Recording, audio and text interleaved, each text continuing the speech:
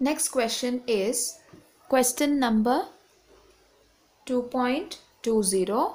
Here it says that a 5% solution by mass of cane sugar in water has a freezing point of 271 Kelvin.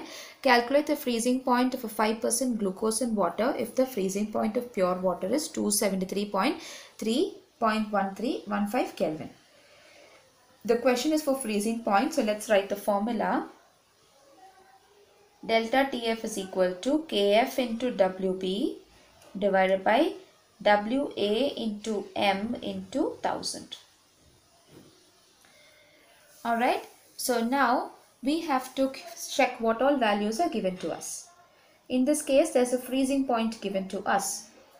Two freezing points. So we can write that your TF is going to be 271 Kelvin and TF naught is going to be 273.15 Kelvin.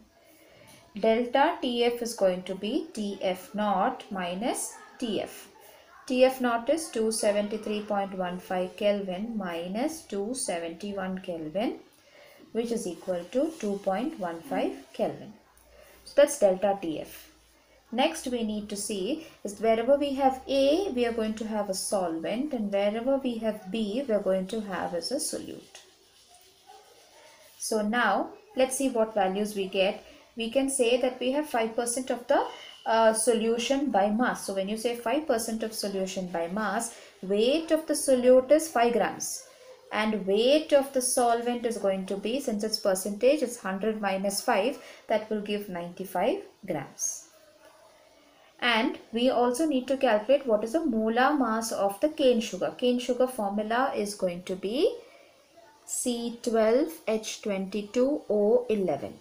Now this is going to be 12 into 12 because 12 atoms into atomic mass of carbon, which is 12, plus 1 into 22 plus 11 into 16. When we simplify this, you will get 342 grams. That's going to be the molar mass. Now let's substitute all these values in the question, but what is asked to us to calculate is calculate the freezing point of 5% of glucose. That's what is asked. So here we can calculate it as freezing point constant. So we have to write down KF is equal to, when we rearrange the formula, KF is equal to delta TF into WA into M into 1000 divided by WB. Delta TF is here 2.15 Kelvin into WA is here 95 grams into molar mass, which is 342 grams into 1000 divided by WB is going to be 5 grams. Gram and gram will get cancelled. This is going to be 13.97 Kelvin kilogram per mole. That's going to be the answer for this.